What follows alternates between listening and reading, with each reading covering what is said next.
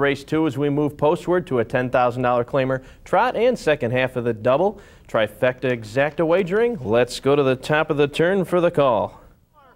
Move on the outside. Lady Alicia third. Bruin Bryant is fourth. They've got an eighth of a mile to trot. Down the stretch. Poor Old Beau. An Hour closing on the outside with a rush. Coming to the wire. It's An Hour. Poor Old Beau second. Battle for third. It's all An Hour. And Chuck, the winner of the second race was the number 1, HAUER, driven by Lance Beinhauer. Nice name there. Paying $8.20 to win, $4.40 to place, $3 to show.